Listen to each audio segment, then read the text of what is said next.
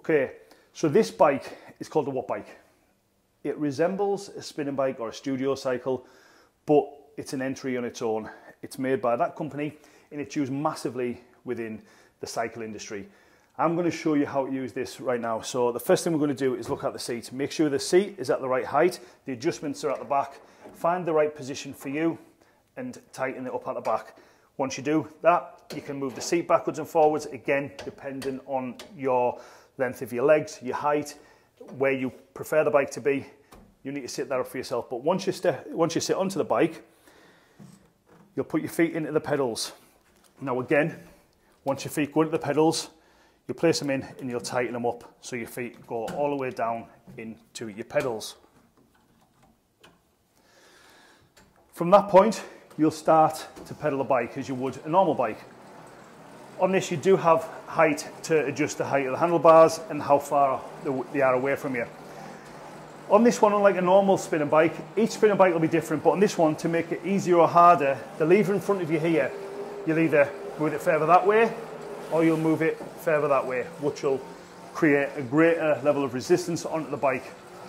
On the LCD display, there's a lot of information, which again, will show you the information what you're doing. So we're just going to select just ride. We'll enter in there, you can put your details in, we'll show you what we want to do. It'll then begin to initialize your workout. From there, as you can see, if Ashley pedals faster, the RPM goes up. So this is how much intensity you're putting in. As you can see there, see it going up, and as she slows down, the RPM will go down as well. On this one, you can do various things. You can get videos to replicate a spinning. You can place your phone on there so you can work with it, or you can just ride.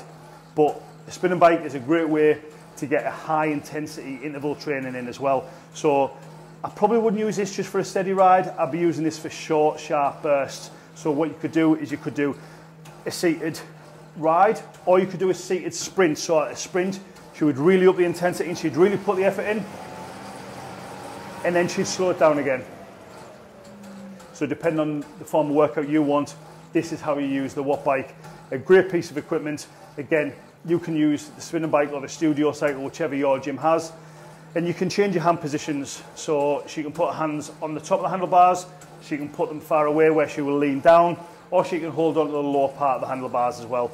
And it's all about your comfort, where you want to be. Just make sure you breathe properly during this exercise. Once you're finished, slow the pedaling down, let the machine stop, and then remove your feet from the pedals, and away you go.